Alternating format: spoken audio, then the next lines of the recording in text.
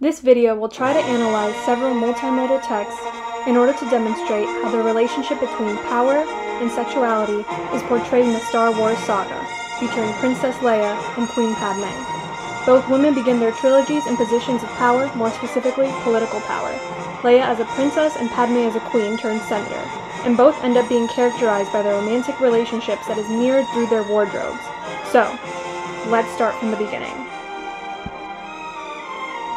In the 1977 classic, A New Hope, in Leia's first appearance, we see her in a long floor-length white dress, which traditionally represents purity and innocence, and sporting her iconic braids, still seen as an authority figure when introduced to us, trying to send secret messages to the rebellion that could help them against the Empire. Flashing forward to The Empire Strikes Back, we still see Princess Leia with her tightly laced hair, but in a more form-fitting outfit. Notice the bluer hues in this scene, the warmer colors, the way the light always seems to just catch her face at the right angle. Notice the music that plays in the background, soft like a melody.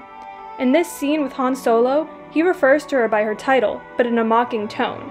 He also tries to turn her need for professional aid into something regarding their romantic feelings for each other. Come on. You're imagining things. Am I? Then why are you following me? Afraid I was going to leave without giving you a goodbye kiss? I just assumed he's a Wookiee. I can arrange that. You can use a good kiss! Excuse me? What did you just say? And, concluding Leia's journey in the original saga, Return of the Jedi, this film features her in the crazy iconic metal bikini. Now, this particular outfit is very significant, for later in this film, we see her literally in chains being enslaved by a man. Now this particular scene with the gangster Jabba the Hutt challenges my analysis because while wearing this costume, Princess Leia kills him with the very chains that are enslaving her. However, I have kept this in my analysis because it deals less with the sexuality versus power in the films and more with the relationship between consumer and producer. Through the original saga, The Return of the Jedi made about $22 million more than the original. As the movies became more popular, Leia, the only female character of any substance, became more and more feminine with each film. Could it be because the producers wanted to attract more viewers? Were they trying to narrow down the target audience that consumes the most sci-fi films? Males? Star Wars Episodes 1 through 3 show up a decade after the original trilogy, and are prequels, that feature Anakin Skywalker before his turn to the dark side and Queen Padme Amidala. Through Episode 1, Phantom Menace, Queen Padme is seen as super powerful, sitting at the head of the table, and gaining the respect she deserves. She has a severe makeup, conservative neckline, bold colors, and portions of her face are usually covered. In Episode 1, Padme and her appearance is not meant for the male gaze. And although I know that that is not actually Queen Padme, the same goes for the woman standing behind her. Conservative necklines, hidden faces. In Episode 2, Attack of the Clones, when Padme is put under the Jedi's protection, her wardrobe and makeup become more submissive. We see more form-fitting dresses, exposed shoulders, bare backs, and then... well, yeah, kinda speaks for itself. The second set of trilogies were more marketed towards children, particularly male children. Explains this, doesn't it? All right. The Force will guide us. Oh, Maxie bit the Force. Well, that smells stinking. So if that's the case, what exactly are we teaching males about heroines in movies? What are we teaching girls about how they need to change their appearance for men? From a technical standpoint, all Star Wars movies, the music and cinematography, capture this as well.